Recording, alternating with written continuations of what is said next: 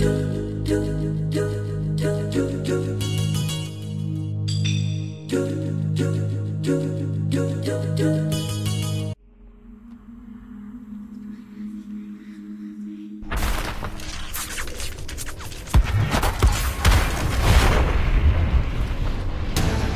you enjoy the 2D Metroid series? How about Castlevania Symphony of the Night? Or basically any other Metroidvania style games? Well, if you do, then you know what? I think you're absolutely going to love Strider.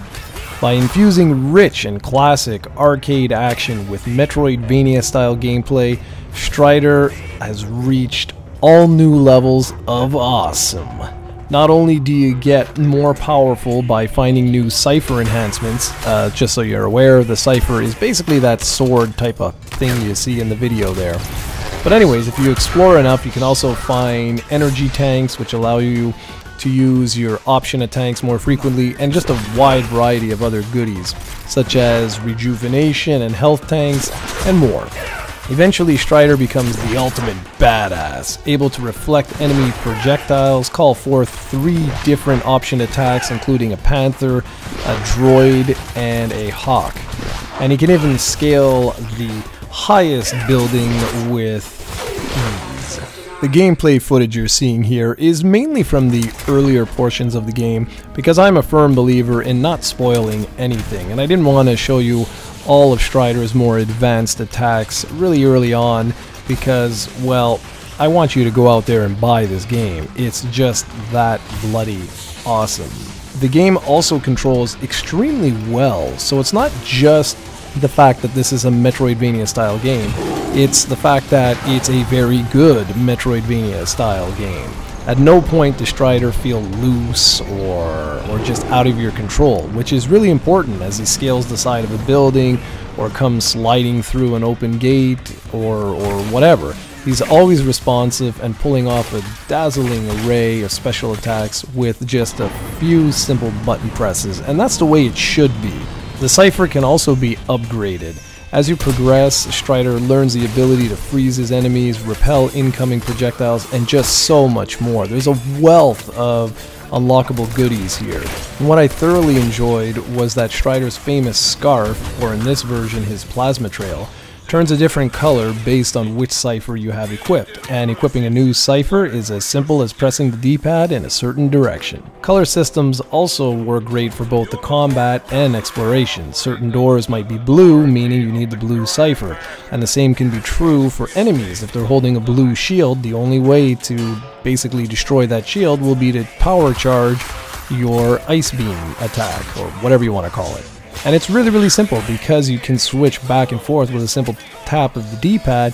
It doesn't really hurt anything. You can easily switch back and forth while pulling off these crazy moves. And like I said, for exploration, it's also very handy. And speaking of exploration, the classic Metroid-inspired map system from Metroidvania games is heavily featured here. It's very detailed, allowing you to easily see where your upgrades are located and where you need to go and look and explore in order to find some more goodies. You'll take a look and be like, oh, I didn't go down this hallway, or oh, what's that over there?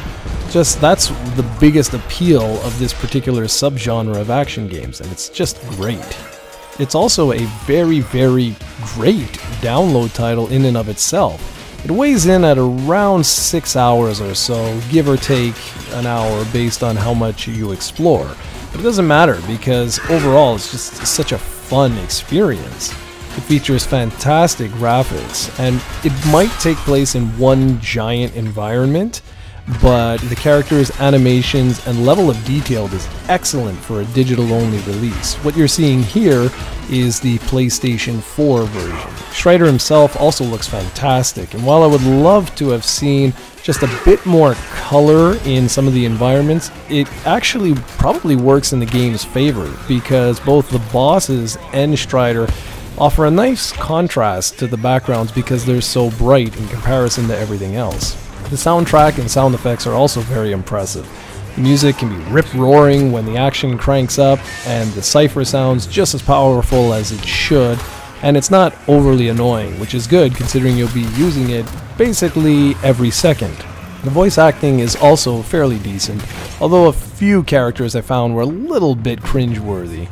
About the only thing that sort of let me down was the fact that some of the design elements repeat themselves. So in other words, you could be in one location on the map and then go to another location and it's basically the exact same design. It's just been, you know, say colored a little bit different, or the textures will be a little bit off or whatnot, and that can make the overall environment just sort of blend together. I would have really liked a little more variety in the overall environments. I think it could have gone a long way in making Strider just perfect almost.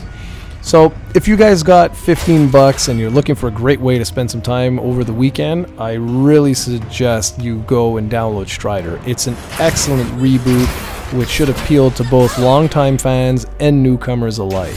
The nice mix between action and exploration feels like a natural fit for the series, and I honestly can only hope this is just the beginning of a brand new series of Strider games. Go download this one right now. For the full written review, be sure to check out ProjectCoe.com.